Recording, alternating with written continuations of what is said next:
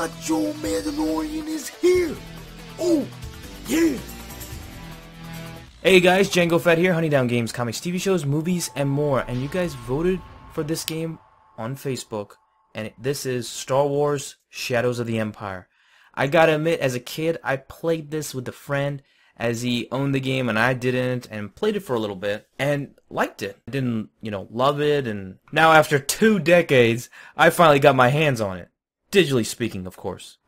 And I haven't had this much fun in a Star Wars game in a while. This is a true gem of a game that deserves all the praise, and I truly see it now. Now, before I go in full gush mode, let me explain what Shadows of the Empire is.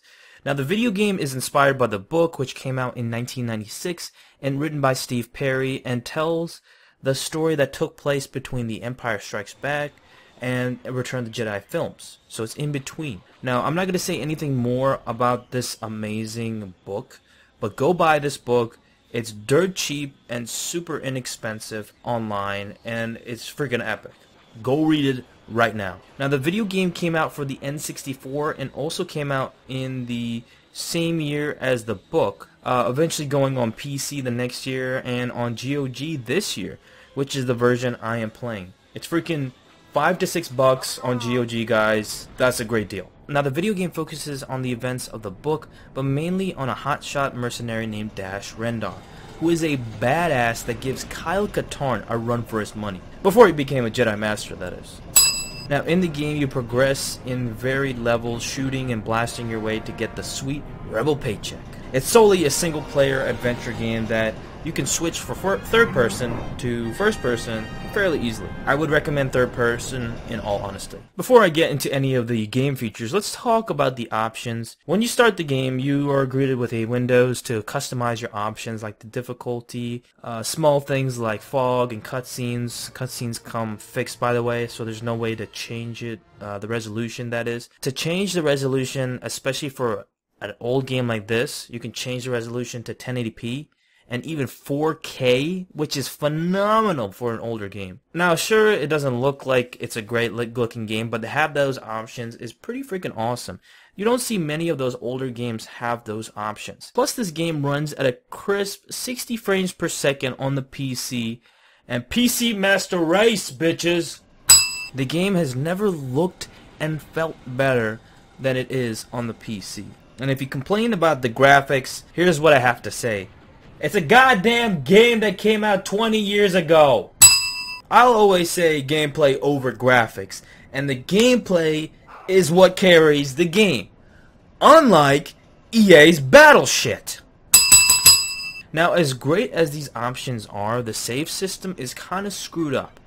I first started up a game 2 weeks ago and played through it with no problem, thinking there's an autosave, and then a week later I came back to it and my save is there, but it didn't save properly, and I ended up starting the game all over again, and I was close to the end. That kind of pissed me off. Now, I did end up beating the game again, and it really didn't take that much time to beat it, so it only took me like 2 to 5 hours to beat again, so it's pretty short, but at $5 it's a great value. Now, I mentioned that each level is varied, and yes, they are. Each is different than the last. One level you'll be in Hoth, flying and shooting up AT-ATs, then the next level you'll be on the ground shooting up Imperials with your trusty blaster.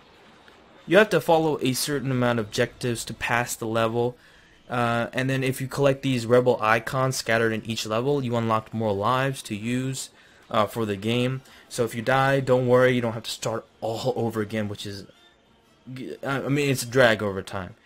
But you can continue from where you left off, which is a great thing. The gameplay is just very fluid and really fun.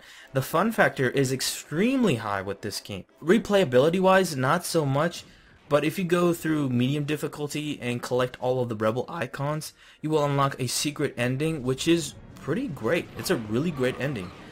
I so wish that was canon in the expanded universe. That's my wish, but oh well. Now, the controls are a little tough if you played this for the first time, and it will take getting used to. But there is a mouse and even controller support, which is a huge plus. You don't see it very often with these older PC games, but they really optimized this game so well to fit with any different type of controller. And the controls just work so well with the controller and the keyboard and mouse. So, Star Wars Shadows of the Empire gets a...